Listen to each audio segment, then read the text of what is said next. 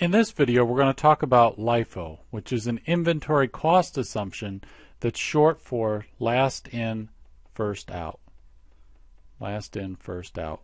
And actually, we've got a similar process to LIFO. If you just watched our LIFO video, this will be very easy for you to understand. But just to give you an idea, let's use an example here. You have a firm that sells T-shirts. So you sell, let's say you sell 250 T-shirts at your company, and they're all the same type of T-shirt. They look exactly the same. There's just 250 of them. So when you sell these T-shirts, you have to say, okay, well, what's my cost of goods sold, and what's going to be my ending inventory? Now you might be wondering, okay, well, why is this necessary? You just bought the T-shirts and now you're selling them. Well, you might have made several different purchases of the T-shirts. You might have bought some one day, and then another day you bought some more T-shirts, and then you bought more, and you just kept throwing them all into one big pile in the corner of your store. So now you've got this pile of T-shirts, and now you haven't sold all of them. You just sold 250. And so you're trying to wonder, okay, out of this pile of T-shirts, which ones go to ending inventory and which ones go to cost of goods sold, because you might have paid different prices for them even though they're the same T-shirts. So let's walk through an example of how we'd use LIFO to compute cost of goods sold and our ending inventory. So let's say that when we sell those 250 T-shirts, so let's say we sell them on May 1st. May 1st, we sell 250 shirts, and now what do we need to know? We need to know COGS, cost of goods sold, and we need to know ending inventory. I'll just have EI. So here are the purchases, right? So this is the purchases. We go and we take a look at the books and we say, okay, what's our purchase history with these T-shirts? And we see that on March 1st, we bought 200 T-shirts at a price of $10 a shirt for a total of $2,000. Now, on March 16th, we bought 150 shirts for $12 a piece. And then on April 3rd, we bought another 225 shirts for $16 a pop. So now we don't know, of the 250 that we sold, we don't know, oh, okay, this one was from the March 16th purchase, because we just been throwing them into that pile. So now we have to make an assumption about which of these units from which dates with which prices are going to go on the cost of goods sold and which are going to be in our ending inventory. And we're making an assumption, and in this case we're going to assume last in, first out, LIFO. And what does that mean? That means that when we're talking about our cost of goods sold, so cost of goods sold, the last units in, the most recent purchases, are going to be the ones that go to cost of goods sold. So this 225, those 225 units that we purchased, those are the most recent units that we purchased. So they're going to go to cost of goods sold. So we're going to have 225 units here. But you see, we sold 250.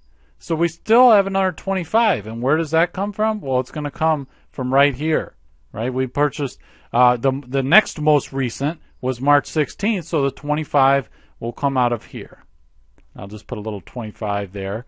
And those are also going to go to cost of goods sold. So now let's compute our cost of goods sold. Well, we've got the 225 times the 16, right? That's definitely going to be in there. And then we also have the 25 units here, so that we get to 250. So those 25, and what price did they go at? Well, that was $12 a piece. So now we've got this little equation here. Right here, this is going to be our cost of goods sold. So we're going to have, actually the top is going to be 3,600. That's this part right here. And then the bottom, the 25 times 12, is 300. But now we have to add those two together, and we get 3,900. So our cost of goods sold is $3,900. Apologize there. $3,900.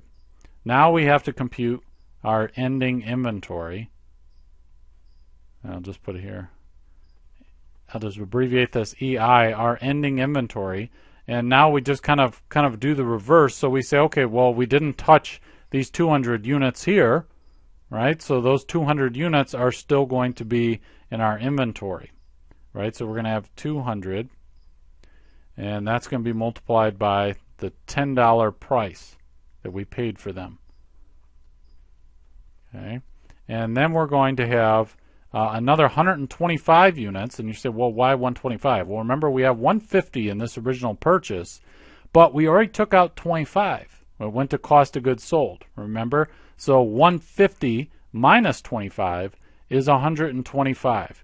So we've got 125 units there that didn't go to cost of goods sold. And what's the price? Well, it was $12 a shirt. So that's going to be $12.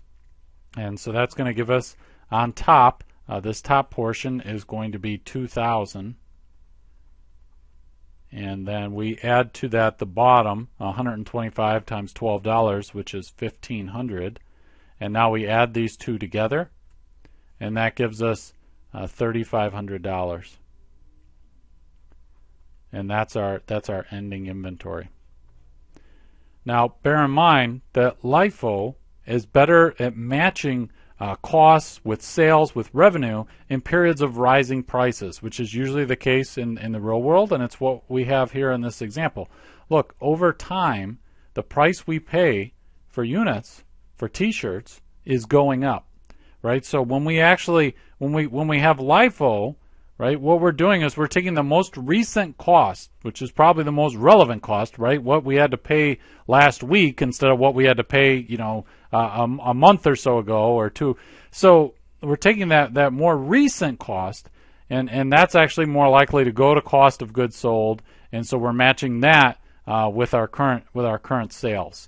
So it's better with matching, but there's a problem, and that's that LIFO, when we keep taking goods out of the most recent purchases, well, sometimes we've got these ones that are from a couple months ago they're ending up in ending inventory, and over time you might have something that, you know, 5, 6, 7 years ago you had these purchases and they're still in inventory because you keep using, you've got LIFO keeps taking the most recent goods out.